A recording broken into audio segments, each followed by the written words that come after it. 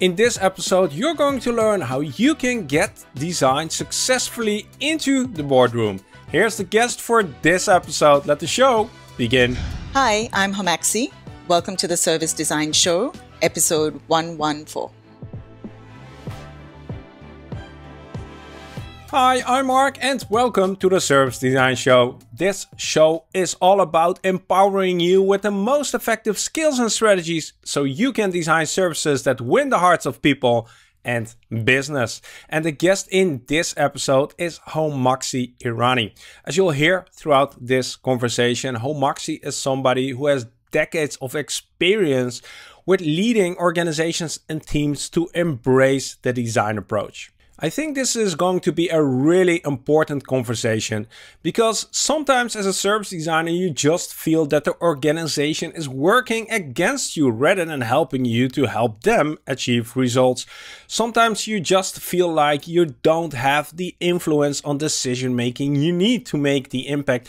Sometimes you just find it hard to navigate the swamp of middle management. If you recognize any of those things, well, then this episode is for you. Usually when we have conversations about these topics, the tips and advices tend to stay quite abstract and conceptual and are really hard to act upon the next day. Well, not in this episode. I promise you, when you listen to the episode till the end, you'll walk away with some very hands-on and practical advice that will help you to grow the design maturity in your organization and help you to increase your influence on decision making and eventually be more impactful. The data tells me that 75% of you who are watching these videos are not yet subscribed to this channel. Well, if you want to stay up to date on the latest service design tips, tricks and techniques that help you to build services that win the hearts of people and business, make sure you click that subscribe button and that bell icon so you'll be notified when new videos come out. Well, now it's time to sit back, relax and enjoy the conversation with Homaxi Irani. Welcome to the show, Homaxi. Hi, Mark. Thanks for having me. Awesome to have you on. We're going to discuss a really important topic, and I think a topic that will be really relevant to a lot of viewers and listeners of the show. But before we dive into that, could you give a brief introduction to who you are? Right. So I'm Homaxi Irani. I was born in India, but lived most of my life in Australia. And the last few years, I've actually been living and working in Hong Kong. I started out originally in mainstream advertising, but then in the mid to late 90s, I kind of switched to this thing, called the internet that everybody was exploring.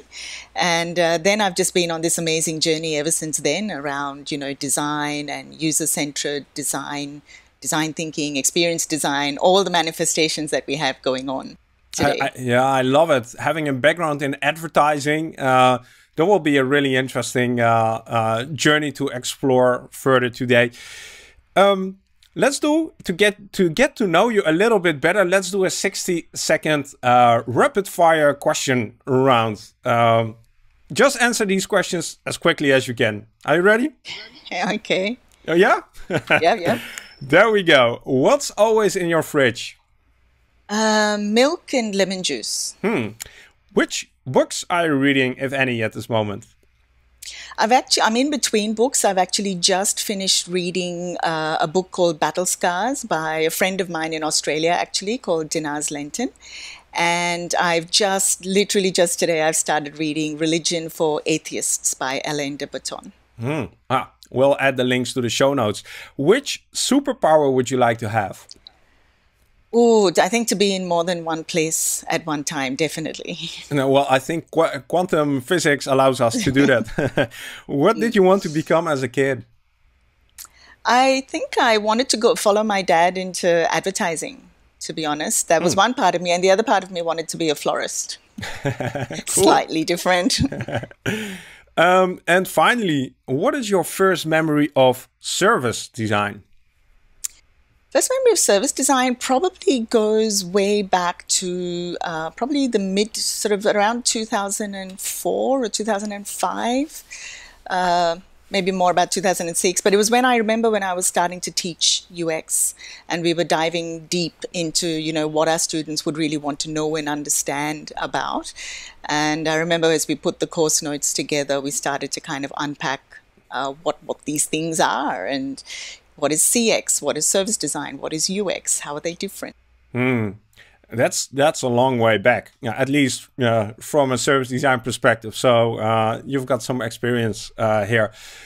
The topic that we're going to address in this episode is, let's summarize it as how to bring design/service design into the boardroom, right? That's what we want to explore today.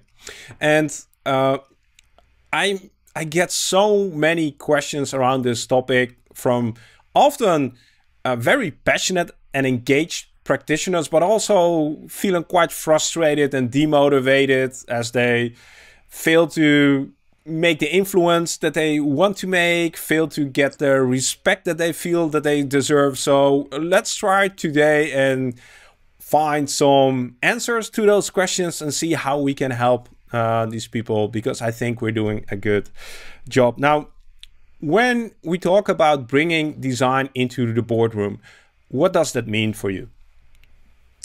So the shape of design at the moment is very much, and it depends on the organization, it depends on the industry, but the meaning of bringing design into the boardroom for me is to basically get design embedded at an enterprise level into the thinking, the psyche of an organization, right? So it's really about embedding and scaling design thinking or design as a practice and a mindset, rather than design being at a project level.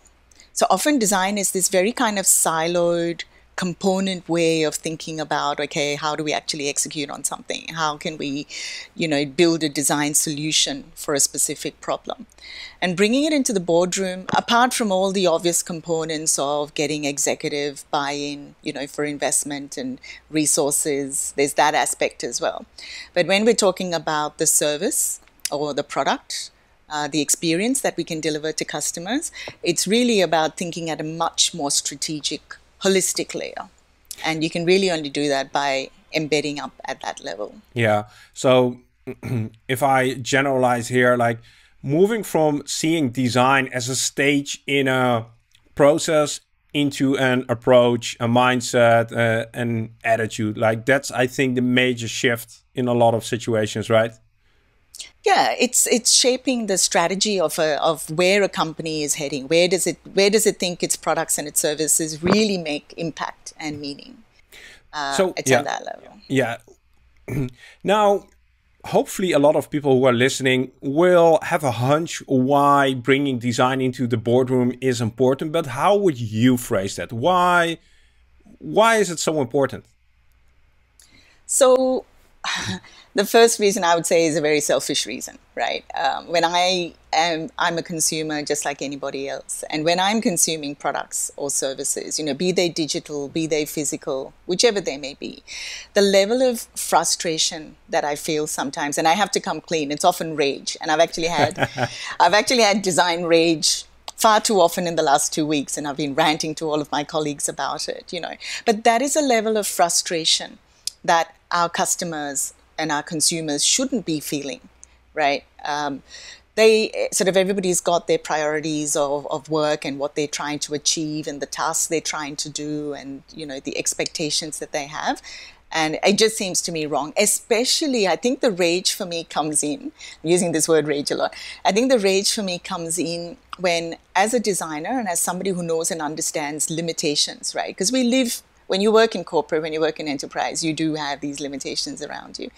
And when I look at them, sure, there's stuff about the product that I may not necessarily know or understand, some of them. But for a lot of them, it feels very obvious that there has been absolutely no effort whatsoever in terms of, thinking, is this the right solution? Is this the right need we're even fulfilling? Or obviously then at the execution, the tactical end in terms of how it's actually done. So that's very much at a selfish level, I guess. At an enterprise level, I feel more in terms of talent at the moment. If we think of our industry like anyone, as there's supply and demand. The talent we have in our industry is awesome.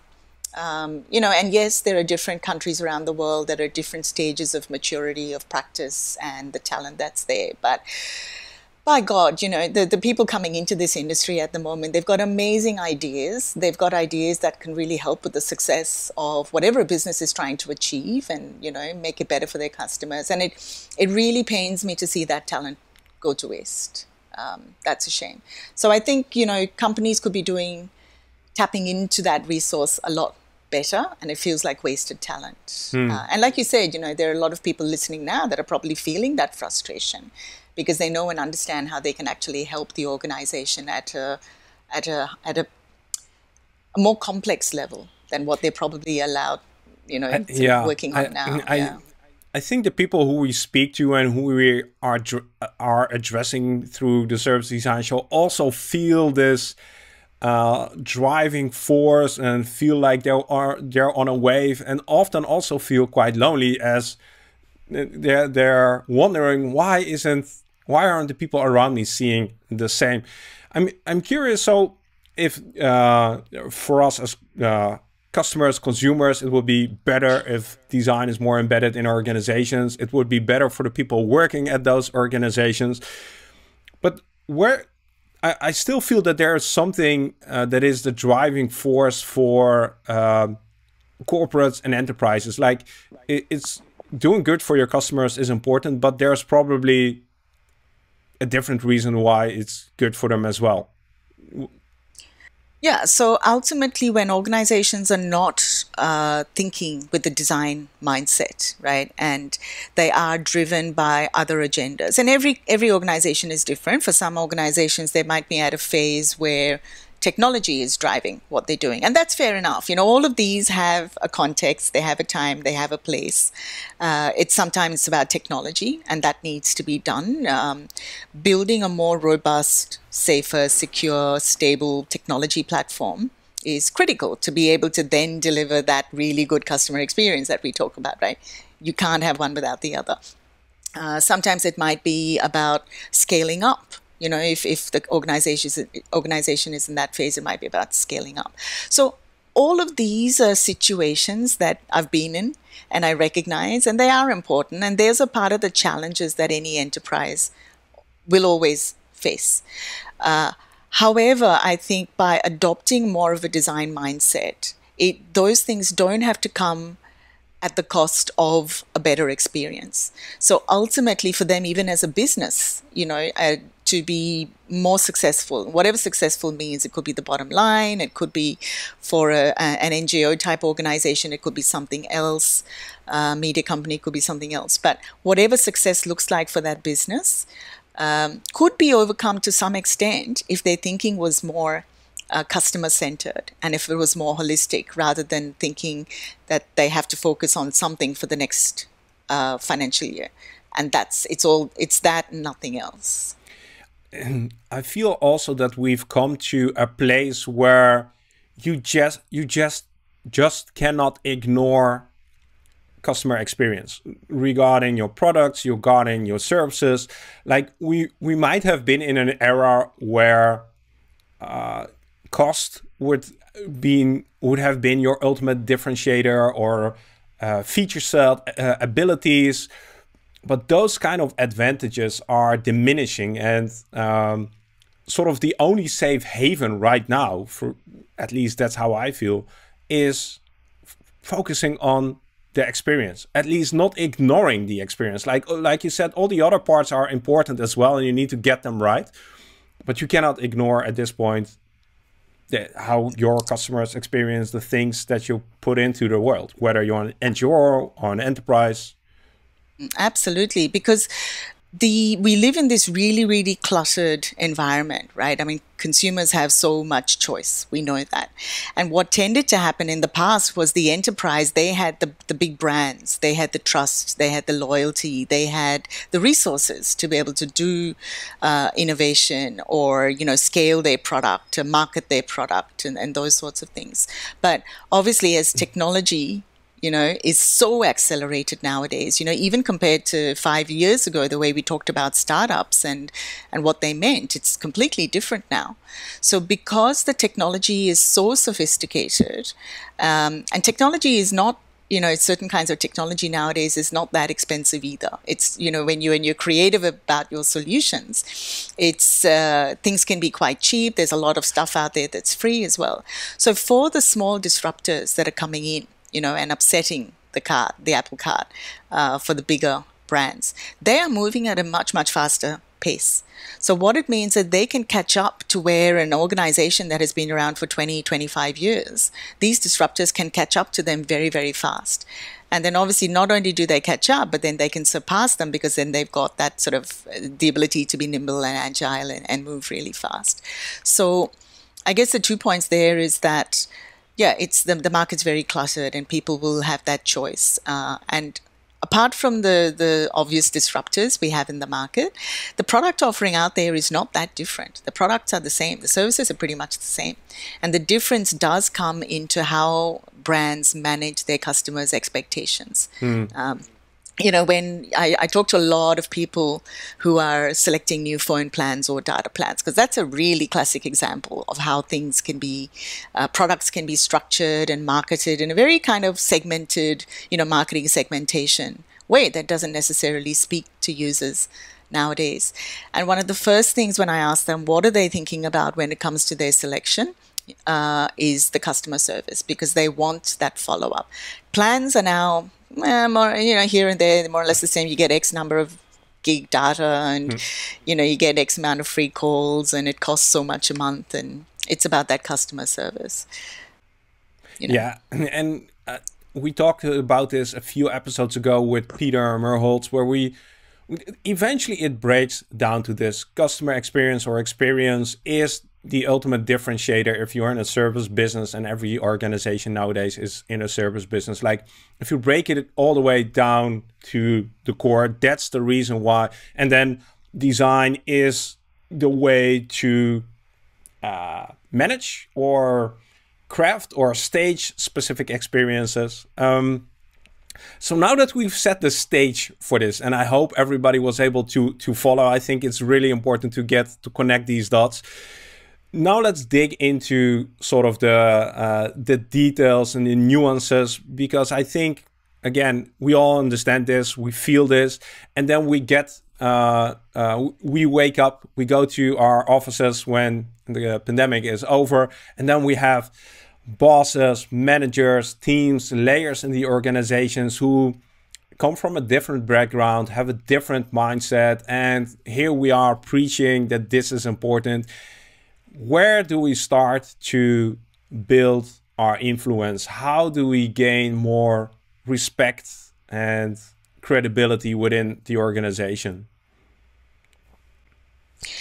It's it's a typical designer answer to give, but for me, really everything is about context. And I think that's why this topic that we're talking about today, which is design in the boardroom, is so important. Because when you're in perhaps a smaller organization, or when you're in an organization that is not at a complex enterprise level dealing with enterprise problems, it's probably a lot easier to get traction on what you're trying to do. Unless you've got a real detractor or blocker that you're trying to work with, but it's a lot easier to get that. In the enterprise, for me, I think the starting point is knowing your environment, right? And doing some evaluation there. Because as an enterprise, as I said, that you could be going through so many different phases of what is your focus for the next horizon, whatever that horizon that might be. And what I've found, I've probably got about 10 plus years in working in corporate. Probably about half my career has been consulting and half my career has been working inside enterprise and corporate. And I would say every single time, what has been more successful for me, I won't say I've been successful every single time. I've definitely had, I just don't know how to break through this situation. It's been understanding the executive area's focus. So whatever the business is aiming to achieve in the next horizons, whatever the business's focus is at, the best chance I find of making any kind of traction around design thinking and bringing design closer to the boardroom, if not in it, is understanding that and acknowledging it, and then developing a strategy that kind of aligns to it, right? So if you start to align with whatever the business is doing. So as an example, if the business is very much in a zone of replatforming and scaling, right? So there could be a business that's merged with another, and you're bringing two sets of teams together. You're bringing two sets of products, platforms, technology. There's a ton of stuff you're dealing with there. The focus for the business is to bring those platforms together, unify them, improve the technology, and unify the products so that you're building one platform, right? Then it's a lot easier to build on it and deliver that better customer experience. You can do it faster, you can do it better, and you can do it one time, and it applies to a much larger market segment of yours. If that's the case, then what I think is really important is not to go in guns blazing, talking about, that top of the pyramid, which is those little delightful points that you want to work on. What you've got to actually get better at doing is finding the language that aligns with whatever cycle and rhythm the business is working to. For example, in my current role, we work to quarterly OKRs. Now, that is quite the tactical kind of execution. But what we also do is we've got people in our team that focus very much on those OKRs, and we're making sure that whatever we're advocating, whatever design direction or improvement we're working for, we make sure that it's aligned with those OKRs. Now, I'm very much an opportunist as well about this. As much as I can push the boundaries and I coach my team to do the same, it's like you've got to know and understand how far to push before you realize you're going to just become a noise, sort of, in somebody's ear. And that's probably the worst thing that can happen.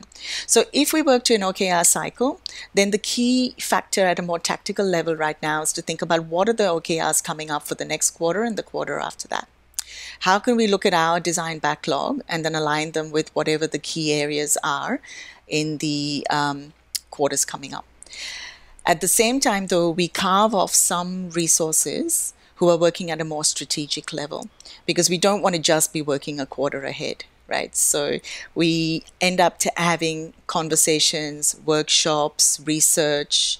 We follow through with that research and working with our strategy teams to make sure that we've also got that long tail view in helping to really shape the future value proposition, the roadmap. But in that instance, we don't try and do it alone, right? Because we understand that the business at the moment, their focus may not necessarily be on that. However, we have a very, very strong, capable strategy team. So for us as an organization, our strategy team works with many insights. They've got there's always showcases and things happening with strategy. So we have one or two resources from our team that work. They basically build a partnership model with strategy. And so what we make sure we do is when strategy do their thing, we kind of step in, we work very closely with them, and then we help identify how can we take the work that they are coming out with, the vision that they are shaping, the ambitions that we are developing. How can we take that and then connect it to the next level of clarity? How can we take it and do some deep qual to understand what that actually means? The next process will be to take that and put some data around it and start to dig into. And then so we kind of connecting the dots between that whole strategy level right down to execution OKRs. But sorry, that was a very rambling answer, but I guess the point there for me is to understand your business and their focus, and then find creative ways of how you can start to share and embed that design mindset based on what the business is trying to do. Not to try and go against it, guns blazing. To me, that approach doesn't work. And there's a lot to unpack here. One of the things that I'd like to know from you is often whether you're a design team of one or a small design team internally, you're really dependent on other departments in the organizations to actually get things done. And I've heard a lot of situations where design is seen like an add-on or feels like additional work. How do you deal with with that, like that cross-functional, holistic approach. To get that to work, what's the magic sauce? What's the secret sauce there? Yeah. Look, I don't think there's any secret sauce, right? There's no silver bullet to any of this. It's hard work, and you do have to be persistent. You need tenacity. You get sort of you don't necessarily get the breakthrough you want, and then you have to try it again and find a different person and a different situation to attach to. But if it's a company that's working in, if we're talking digital, right, and if it's a company that's working in agile teams, then you've already got an opportunity there, because the team should be multifunctional. The problem that often exists, and I know sort of in a past job, I was working in a team where there was something kind of like 12 to 15 developers and one designer. There would be 2-3 BAs, 12, 15 developers, and one designer. So that ratio is obviously not ideal. It puts a lot of pressure on design. And all that designer is going to get to do is literally do pixel pushing and just churn out forget the strategy. Wireframes. Yeah. Exactly, yeah. Exactly. So the situation there would be then to try and neutralize that balance a little bit. So it comes down to resourcing, it comes down to investment by the business for sure. But I think this is where in enterprise you would usually find a larger team. And that's where I think the role of leads or seniors pairing and partnering with their designers to understand what they're working through becomes really important. Because I think as a leader, it's typically your role to basically shine a light on that situation, right? So that conversation that you're having with the executives around budget and headcount and so on starts to become really important. Yeah. We did do sneaky things in, as I keep saying, I'm an opportunist. I remember in this last role, we did some sneaky things, like at the basic level when it came to, for example, in that agile team, when it came to voting on things, the Agile Manifesto, there's a lot of sort of structure around things. And anytime it came to a vote on anything, obviously whatever the designer was advocating or whatever the designer was trying to get pushed through the backlog never actually got airtime, because you've got 15 developers voting on something and one designer. So again, I stepped in, and it was a matter of having the conversation, exposing how this was affecting the opportunities of the future product, how it was also affecting the employee satisfaction. I find that is a really important one, because businesses do understand the value of designers. They do understand the value of design. Often they're not just understanding of at what level it should play a role. So, that's the kind of conversation I had. And ultimately, we just did this very tactical sort of thing, but we essentially got the designer a super vote. So it was like, okay, well, the numbers are not balancing up, so we have to somehow neutralize the numbers and balance that situation out. I like those tactical things, because those are the things that do make a difference on a day-to-day basis. And I think we get stuck a lot in that. What I'm hearing you say a lot is have the conversations with the strategic partners on the executive level, find those partnerships. That's great if you can do that. Often when you're not at that level yet as a service designer, you're usually somewhere down in the organizational pyramid, and then there's a whole thick layer of middle management. And what I hear a lot is that people get stuck on middle management being focused on short-term outcomes, where like the strategy conversation they understand it, they hear it, but it's not their driving force. And a lot of designers get stuck there, because usually design isn't something that delivers quantifiable short-term results. I do think it delivers short-term results, but often we don't measure them. How do we navigate that swamp? How do we navigate through that middle management layer, which is focused on short-term wins? Yeah, that's a really, really interesting, and it's a very common problem, I think, that many teams face.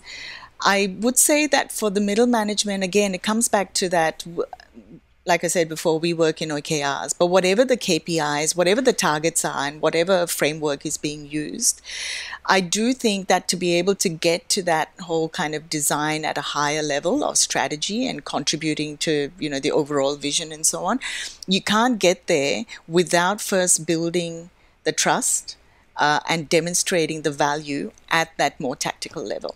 So, and there are a number of different frameworks of design maturity out there, right? Forrester's got one, Envision, and so on and so forth. But there's definitely, if you're still at level 1 or 2, you can't get to level 5 unless you kind of work through each of those levels and start chipping away at smaller things. One of the key things there for me, and this is a lesson that I actually kind of came across fairly recently, actually, because I'm very much a relationship builder. So when I'm talking about these things, and as you picked up, a lot of it is about relationship, it's reputation, it's trust, and it's conversation, and so on. What I also do find, especially when you're talking in enterprise, quite often there is a cycle of attrition, right? So you build a whole lot of this kind of, hey, we can work together, you understand the value of this, and then potentially somebody leaves or they change their role, and then you're back to square one. So I think working through those levels and embedding systemic changes is really, really critical. So working organically, but as you work through organically, and I'll come back to that in a second, to your actual original question, but as you work through things organically, I think a big tip that I would give people is make sure that things are formalized and structured and documented and embedded. And that doesn't mean that, of course, we have to over-document, but think of them as systemic changes rather than more organic changes that you're building, whatever the culture of the organization is at any given point. Because then as things change, at least there is a systemic approach. It's almost like a step ladder that you're, working through more confidently rather than kind of skipping along those ladders is the vision I have in my mind.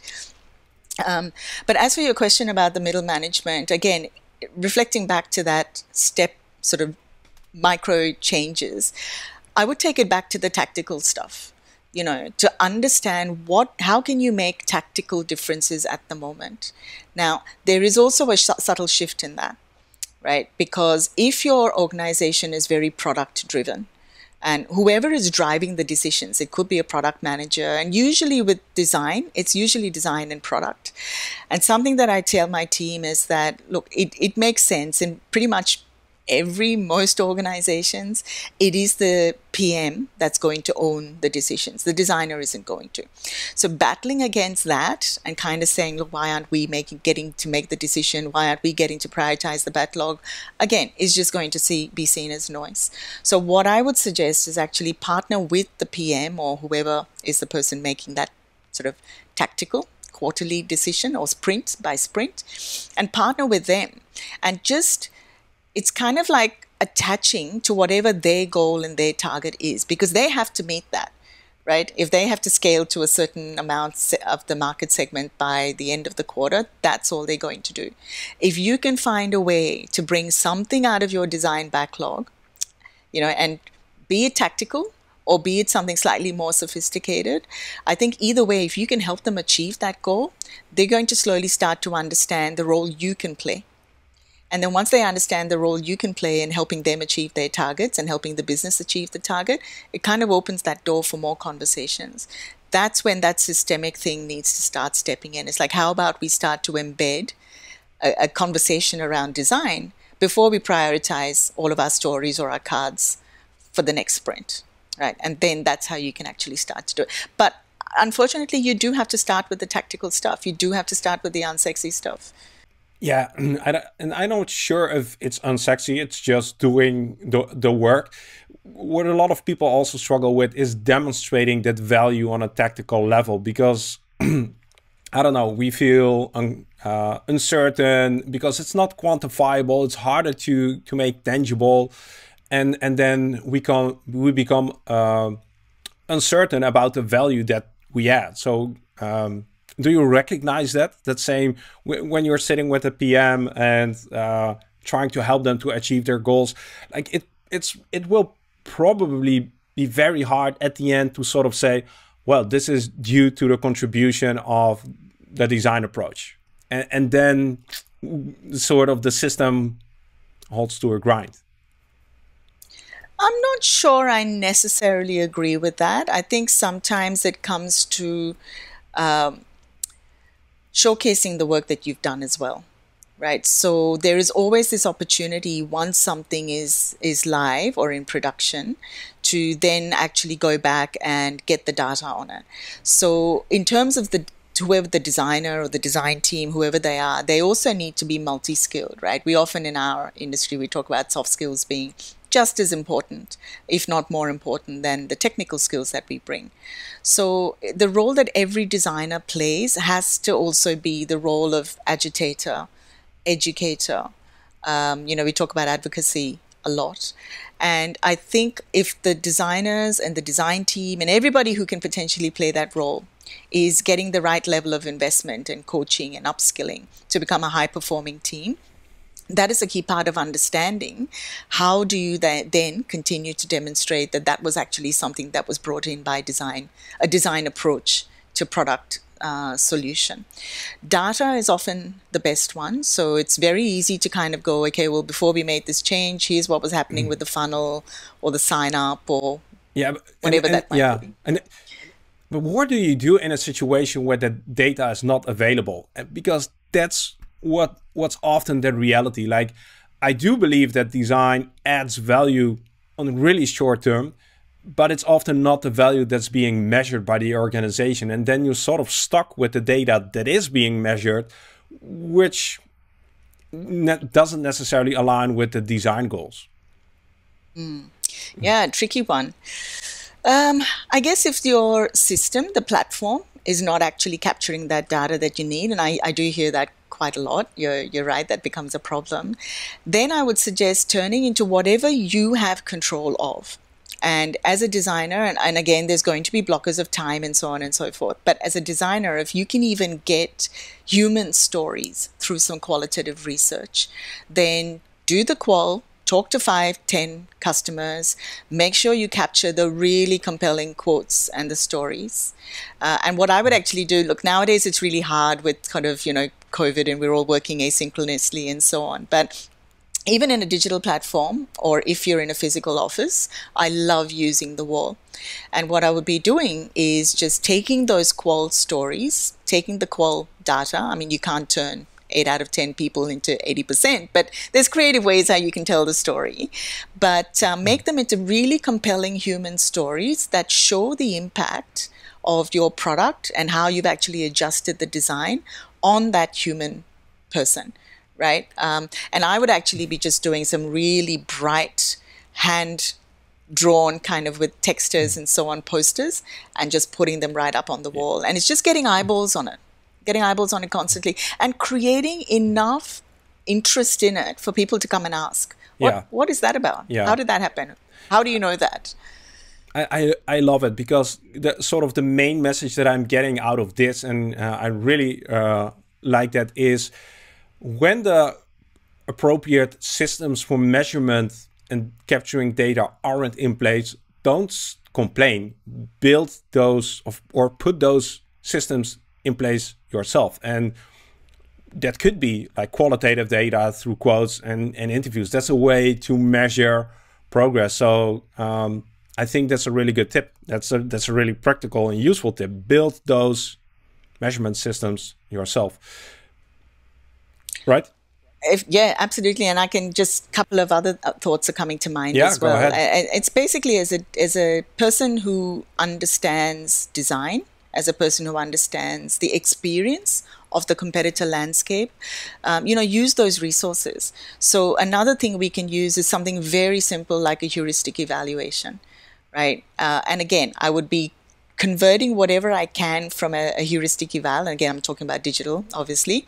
But again, not turning it into some spreadsheet of data and numbers and things that people are going to go, don't have time for that because we're focused on replatforming. Pull out just a couple of really compelling things that you might have found, right? Nothing speaks often to businesses like comparing what they do to what a competitor is doing, especially a competitor who we know for whatever data or whatever reason is it's a threat. So you can again use your design resources, pull out those couple of key compelling things to show this is where we're way behind. Look at what our competitors are doing. Look at what everybody else is doing in the landscape, and look at us, and here's an opportunity. But again, I would turn it into something that's very interesting and captures the attention of people. And what I would say to your listeners also is not to underestimate the power of a human story. We know businesses like figures and numbers, but every time we've managed to take a good story into the boardroom, you can see the reaction, the physical reaction on executives' faces. And I think that's, even though we do believe in qualitative data, we sort of get discouraged by the need for quantitative data. Even though we know when we present those human stories, people engage with them, and they aren't less valuable than qualitative data. I really like that. And the other thing that I'm hearing you say, which I think is really important, is that we need to help the people around us understand where we are in the current situation. So the example you gave was the design ladder or the design maturity, like literally showing that and helping people to understand, well, we can make progress. We're here right now. We can go there. What is our ambition? What is our goal? Will tremendously help you to sort of build the appreciation for design and build your understanding of what you do. So charting that landscape, helping people to understand what's capable, what's possible, is also super important. Yeah, absolutely. And there's plenty of frameworks out there. And it's never the nicest feeling to have to bring in comparison points or benchmarks. But it is also the most compelling way to make a case for anything, pretty much. Yeah, and it helps to set your own expectations as well. Like, listen, we're here. We cannot get to step 5, like you said, without going through the other steps. So it will help you as a practitioner to prevent a lot of disappointments and have the right expectations what you can achieve within a certain time frame. One question that's left on my mind is, I've experienced that design is often perceived as a risky endeavor. There are a lot of uncertainties, even though I think design is the ultimate way of mitigating risk. It's not as predictable, or there aren't the same guarantees as in things like engineering or coding. How do you deal with those kind of objections, like the perceived risk and the guarantees around design? So I think design is actually the toolkit we have as designers. It has shifted very much to be science-based as well. And this is, again, I think a big part of leadership and coaching people and bringing up teams. It's helping them to kind of find the gut feeling that all designers have. You just instinctively know sometimes what is right or what is wrong, or what should be done or what shouldn't be done. But you're right, because people are often not feeling confident enough to be able to just voice what is in their gut. And I think that's important. I know definitely with my designers, I kind of coach them to not completely squash whatever is their gut feeling, because it's coming from experience, it's coming from a good place, and they just need to finesse it and know when to respond to it and when not to. But I think that's a really important dimension of design, instinct and gut. But also our toolkit now, it has so many science-based aspects to it. Of course, we've got research that, research. There are so many methodologies, and there are so many different ways of gathering that data. If we look at research, and this is something that at an enterprise level, you're right, you do get that aversion to risk, or that skepticism comes in. It's like, well, I'm not looking at the numbers, doing qual with 12 people is not really giving me the confidence to do X, Y, and Z. I would say in some instances, if your client or internal client, if it's an enterprise, is looking for a particular level of statistical confidence. Now, that is often in commercial product decisions, in product modeling, those sorts of things. I think then you need to be able to speak that language, and you need to understand that this is high risk. We're talking about a significant investment and a significant expectation here. And qual is not the best. We know that as designers. So I think knowing and understanding your toolkit of when and how to pull out something that deals with the more human, or dare I say, the fuzzier sides of design thinking, informing your design and direction and so on, that's a real skill and art as well. Because it's when your client, who's a bit skeptical, and by client I mean internal client as well, right? When they hear you say that actually this is not the right tool, it's not just about a design thinking approach. We need to actually couple this. We need to build a program around this, and here's what we need to do. And for research, that might be kind of top and tailing with qual and supplementing with quant. For design, it could be about not so much about just running with some kind of organic design structure, but again, using the tools and referring to them as tools that are used by other big organizations. It starts to instill confidence. So whether you're talking about the Google design sprint methodology or the HEART framework or whatever it might be, I've found, and I don't really like saying this, but those things do make a difference. Demonstrating that we're using tools that are based in science, that are being used by many corporations, that have shown success. I find that starts to make people who might be a little bit doubtful feel a little bit more comfortable. Yeah. And also calling out when design alone is not the right situation. Exactly. That builds that. Yeah, that exactly. Trust. Yeah, and I'm not seeing that enough, like embedding design in the bigger picture, and showing where our weaknesses are and what other fields need to take over. So I think when you're dealing with somebody who's risk averse, which happens a lot in corporate environments, and are looking for a certain type of certainty, explain and literally show to them, well, that type of certainty that you're looking for, design won't give it to you, but what we're going to give is this specific part. And you need to have a more holistic conversation that also includes other disciplines and helps somebody to understand what the problem is that we're solving through design and what's not the problem that we're solving through design. That's right. I think you talked about the secret sauce before. I think the secret sauce here is to get design at the table, right, into that boardroom, get it into the conversation and get it into the conversation early. It's not about making design the only part of the conversation or making design the only thing. Yeah.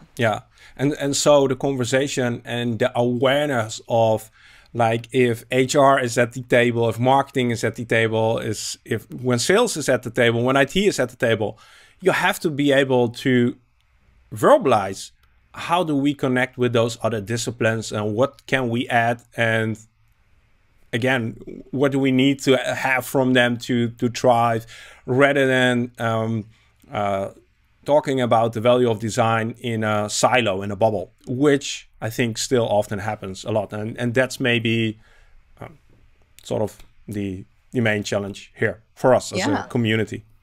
Absolutely. And that really resonates. That's actually a big part of my focus in my current role for the next, I don't know, I need to sit down and work out a strategy around it. Maybe the next 6, it's going to take like 12 months, for us to really get this humming along. But as a design team, we obviously have, a lot of designers, and we also have a very robust research team. And we're doing research across Asia Pacific, multiple brands, multiple markets. And we do it really well. And obviously the research goes really well into design at different levels of design sort of clarity, if you like. We're working now quite well to get design working up with strategy a little bit more. So as I said before, when strategy is thinking about where is our roadmap, where is our vision, we're helping them to validate and explore some of those opportunities. But still, as an organization, we aren't really coordinating all of these wonderful insights and the design opportunities across the different teams. So with marketing, with strategy, the research that the designers themselves do, who work on specific domains and subdomains and parts of the journey, and then we've got our research team. So what I need to work on really hard, and it's going to take all of us from all the teams, is to come together and really think about how do we coordinate all of this wonderful information that we're getting at different, strategy works at 50,000 feet, we're working at 20,000, the designers might be working at 10,000. How do we pull all of this together to make sure we've got a nice coordinated approach of what are the insights, what are we working with, how can we take that into whatever is going on with the business or the vision or the product. And yeah, that's a huge opportunity, and certainly it's going to take up my next 12 months. What would you say to the designers who maybe feel a little bit demotivated, feel lonely, are losing their passion and energy for the change they want to create in the world because the organization, it feels like the organization is working against them? Yeah.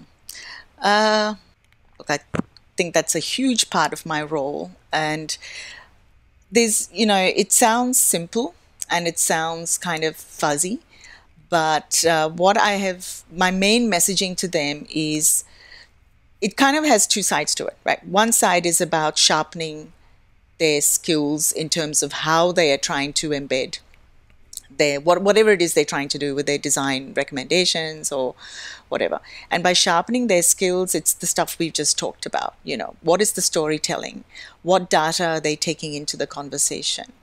I also kind of would suggest to them to take some degree of passion and subjectivity away from it, because as designers, and I know I'm stereotyping here, right, but most designers, they do have quite a lot of passion in the way they speak. It's just it's just a part of the nature of the types of people that are in research or design. So sometimes what I'm asking them to do is actually curtail some of that, what ends up coming across as frustration or subjectivity. So subjectivity and passion can sometimes be misconstrued or mixed up. So I kind of ask them to be a little bit more objective about what it is they're trying to do. And being objective then means, speak the business, the language of the business, take your advocacy, whatever you're trying to get through, align it to the business system, align it to the business models. And as I said before, if it's OKRs, align it to the OKRs. If the business is focused on scaling, align it to how the design you're trying to get through is going to help the scaling of it.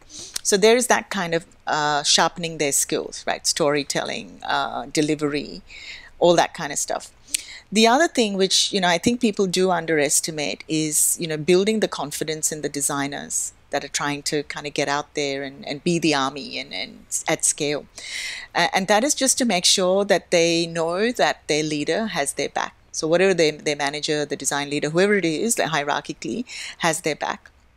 And that way, when they go into conversations and they're pushing for something and they're advocating for something, if and when it does lead to some kind of conflict or lack of resolution, I think they need to know that somebody else is going to be able to step in and support them on that as well. I think those two things are actually quite important for that. Yeah. And I hope people who are listening really take this to heart. Also, based on what we've just discussed, I feel that if you're working in-house as a designer, you should already be proud of yourself, because most organizations aren't that far up the design maturity ladder. And sort of we're all struggling. It's not, like you said, it's maybe not hard, but it's not simple either. Or like we all have to go through the struggle, and don't get demotivated. See it as part of your work. It's your job to build that design maturity, build that understanding. And I think that's something that a lot of people overlook and therefore maybe get demotivated about. Yeah. Yeah. And, another thing I think designers in my team are sick of hearing this from me, but I always tell them years ago, and I can't remember, unfortunately, who it was. I wish I could. But somebody had said to me, be the trim tab. And I don't know if you know what a trim tab is, but, and I'd never heard of it, but in a huge ship, when you kind of, so this is my layman's way, but when you turn the wheel, there's actually this tiny little device at the end of the ship called the trim tab. And so when you turn the wheel, it's this tiny little thing that actually pivots in the direction that you're turning the wheel that ultimately re-steers this whole huge ship, right? And I just love that analogy, because what I'm always saying is that it's like you said, you have the opportunity to reshape the environment you're in. And yes, it's demotivating, it's frustrating, you have to persist. It's all of those things for sure. But I think those things are also building muscles in you that then you can utilize in any environment you're in, right? Whether you move into startup, consultancy, corporate, you freelance on your own, you're going to need those skills of what you've just achieved. So be that trim tab, and be the person that affects the change. And that is hugely rewarding, because when you see the smallest bit of change, that is very, very rewarding. And then that's just the first step and the first step. And the other thing I say to them is there's two more things I would say to them. One is that be an opportunist, like I said, and very much in terms of how I've navigated corporate culture is sometimes it feels like going rogue, but it's not quite going rogue. I'll call it being an opportunist. But you have to find those moments and you have to grab them. One example I can talk about is when we're doing research. And sometimes the research is very much conducted by us. So we've got scope, capacity. We can approach it however we want. But sometimes the research that we need to do is very closely steered and scoped by a stakeholder within the business. And that happens quite often. And so the scope will be, it's like, okay, you've got your 90-minute session. This is what we want to know. This is the priority of things. This is what we want to come out with. Really, and we do this all the time, to be honest. There is nothing stopping you from spending 5 minutes, 7 minutes of a 90-minute research session, just exploring something else that you might have a very strong hypothesis about. Or your gut might be telling you something, and your stakeholder is not quite happy that you want to spend X% of your 90 minutes following a gut. But honestly, there is nothing stopping you. And you can be creative about it, because if you really are that short of time, and no research session should ever be that tight that you can't buffer out 7 minutes, because that's a badly planned session. But you can weave it into the warm-up. Typically the first 7-ish minutes, you've got your warm-up anyway, where you're getting to know the participant. And you can be clever and weave it into that. So there's plenty of opportunities to just grab at little things. And honestly, when all else fails, Mark, what I say what I would say to designers is find your shiny thing somewhere else. So what we do in terms of helping organizations of any type think broadly, understand their customers, understand what that means for an opportunity. There are so many NGOs, for example, out there who are really hungry for somebody to come in and run a workshop with them. Let's stop and really let's think about what our next 12 months mean, because they're running on this fuel, and they would just love somebody to come in and do that pro bono, So it's rewarding. You're getting to do something amazing. You've kind of got carte blanche to take things in the direction you want to help this organization. That's probably the other thing. When all else fails, find your shiny thing somewhere else and, keep doing your job. Yeah. And again, I love your advice, being an opportunist. It also feels like just being very pragmatic. So rather than trying to follow the textbooks and being a purist about our job, like sometimes you have to be scrappy, cut corners, and accept and embrace the progress, the small steps, the small progress you can make, and know that you're chasing a bigger dream, but you need these small wins. And again, I like that. And it's almost an entrepreneurial mindset, like seeing an opportunity and just going for it and seeing where you end up. Yeah, I feel, Pragmatic is a good word that you've used. I feel like often in technology, in the digital world, pragmatism is seen as a dirty word.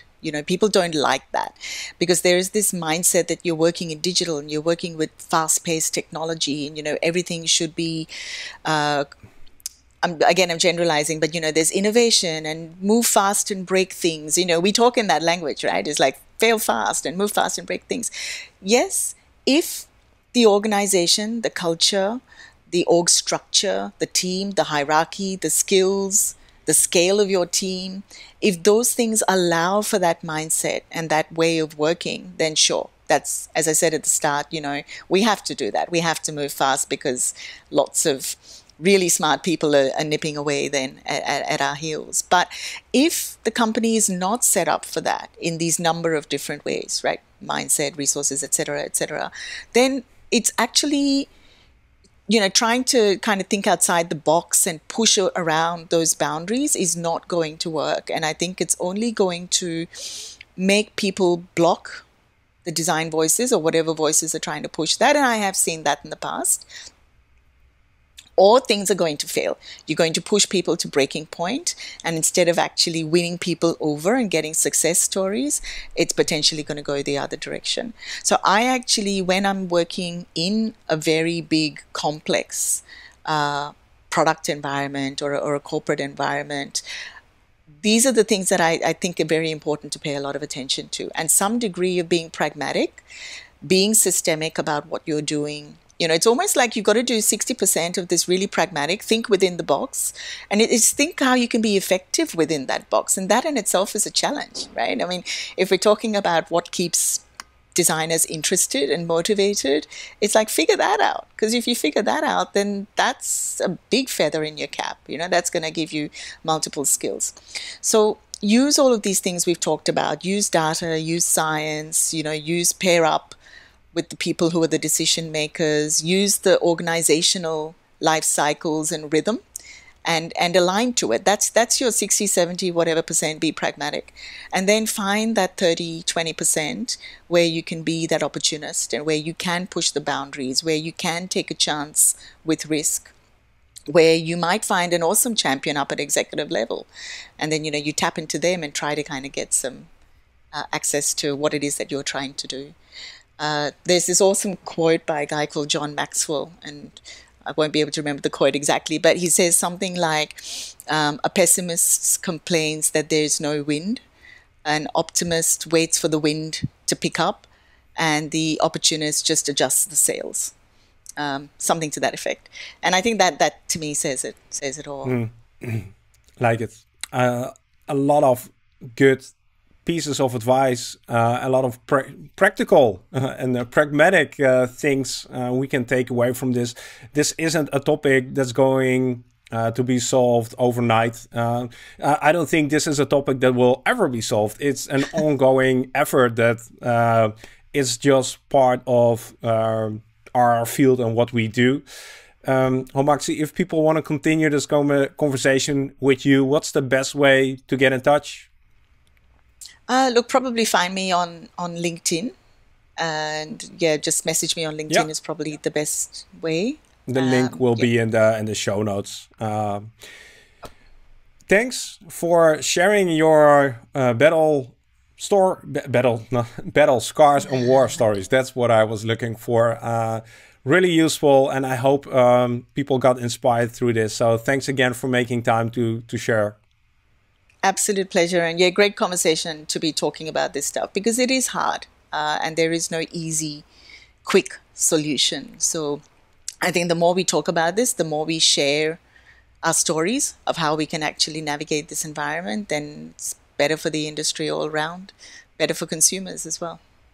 And that's where we started at, and that's where we're going to end this episode with. Thanks, Homaxi. What's your biggest takeaway from this conversation with Homaxi? Leave a comment down below and let us know.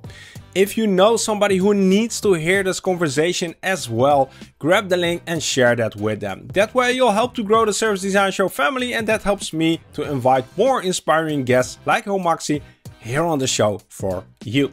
If you want to learn more about tips and techniques that help you to build services that win the hearts of people and business, make sure you click this video because we're going to continue over there.